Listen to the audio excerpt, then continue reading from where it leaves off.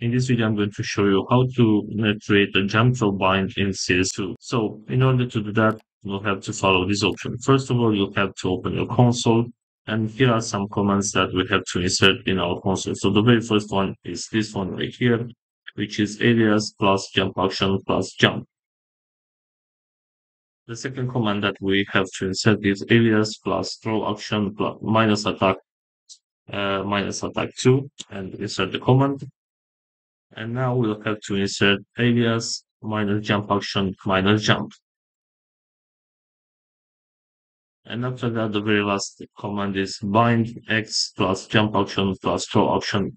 And x right here is the button that you want to bind. And if you want to bind, let's say alt, you'll have to select right here, bind alt, and then uh, hit enter and insert the command. So right now, you have created the throw jump bind in CS2. So this is all for today. I hope you enjoyed this video. And if you did, don't forget to like and subscribe. Bye bye.